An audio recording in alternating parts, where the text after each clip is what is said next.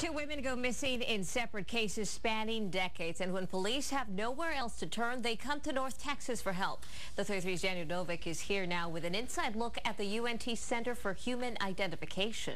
Amanda, it is really an amazing place. Some of the best and brightest in the world of forensics and investigative genetics live and work here in North Texas, trying to identify the remains of people that no one has seen in years or even decades.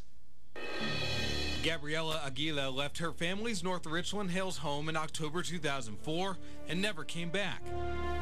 Seattle resident Carrie Mae Hardy went missing in 1972. While their cases are not related, they share two things in common.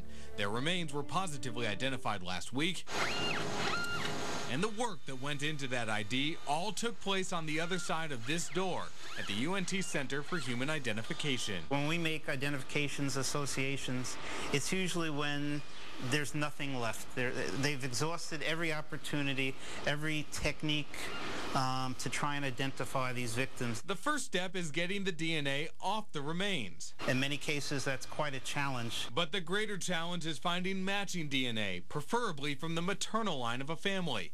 Mae's remains were found September 2010 in the forests of Washington State, remains that could have been there for nearly 4 decades.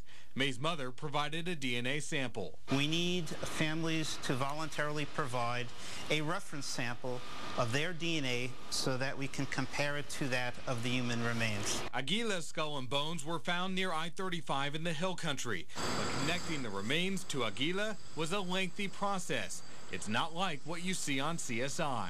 People think that we can do this work in 37 minutes plus commercials and solve the case, arrest the guy, and try him and put him away. Both the Aguila and Mae families now have closure about what happened to their loved ones. I couldn't even imagine the pain that these families go through on a day-to-day basis. Even if it's the closure they didn't want to hear. If we're involved, it's typically the worst-case scenario, but at least they have some knowledge. And since the center opened in 2003, they have successfully identified over 700 remains. Eisenberg tells me the only other place that can do what they do at UNT is the FBI's lab in Quantico, Virginia. Reporting live from the studio, Daniel Novick, the 33 News.